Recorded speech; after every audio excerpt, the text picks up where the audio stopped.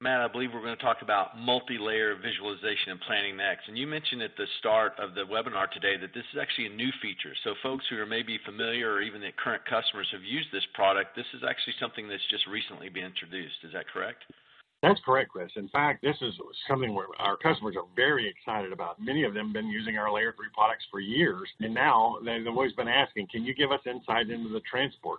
Many times there are two different teams within an organization that don't really communicate that well. They're kind of in two different silos. What we're doing here is actually being able to pull the transport information in to the IP views and then provide them both top-down, where I'm coming from IP down into the optical understanding, and from the optical up into the IP. So maybe I want to do maintenance on a transport link and understand what IP services would be impacted and who do I need to notify. We can now provide that kind of information as well.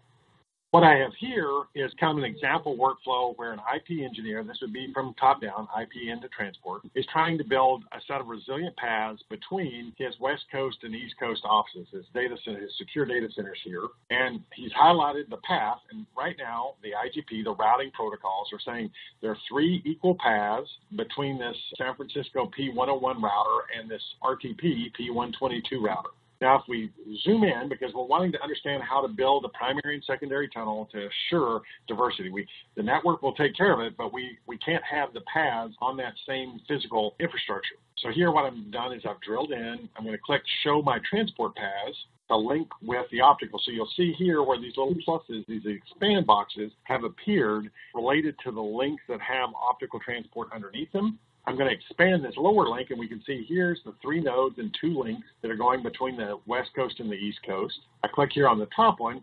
You can see this path is a little bit different. It's got 4 nodes and 3 links, but they're completely physically diverse. And then I'm going to open this middle one, and we can see that, in fact, it is sharing those same 2 middle links and that same optical transport fiber across the country. So if we were engineering both the top and the middle here, if we had a failure in that single link there, it would bring down all of my communication between those 2 sites. In this case, we can just make sure that we're picking one of these other 2 as our primary and secondary, and we can guarantee that we've got full physical diversity as well as IP logical diversity.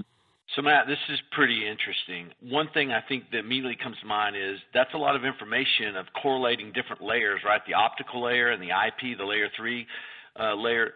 Are you having to go in and manually populate all these tables and relationships, right? I think a lot of times customers say, how are you getting this data? How are you making this view? Or is this discovered data? Yeah, this is actually discovered data coming from, in this case, the Sienna MCP NMS, the MCP domain controller.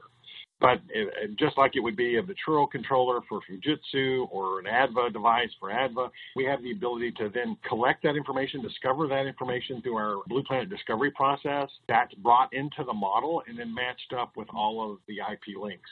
In fact, if we look here, kind of give you an idea of some of the transport information, I can click here on this particular transport node here that I've highlighted, and it will actually show me all the services that have come up through that data sync. And so here we can see here all the services. I can actually get visualizations of the different optical services that particular node has, and then any of the IP links that are linked to it. So if I was working from a transport perspective, I know, hey guys, here's my optical node. I want to know I need to do some maintenance on a particular link or a particular line card. I need to understand what's going through that. We can come here, see the inventory, and then I can also see the related IP links, be able to click on those, and then as I do, that's where it will tell me, what customers, what services are running across that link, who do I need to notify as I'm doing maintenance on that particular circuit.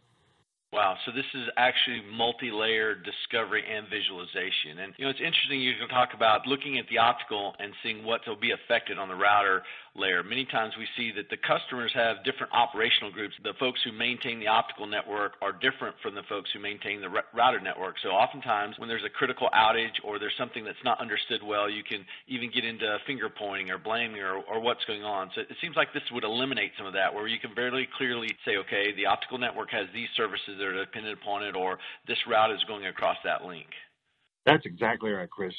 What it really does is it can, at a glance, tell me if I have an IP problem, Do I have an optical problem? Has the optical link wrapped? The other thing, because we're collecting this information millisecond by millisecond, let's say one of these paths changes. If the ring reverses from an optical transport, all it changes from an IP perspective is maybe the latency, right? It's not a congestion event, but the latency is now shot up because it's taking a longer path. We actually reflect that because we're recording both of those layers together and then storing that so that we can use that for playback, analysis, and modeling.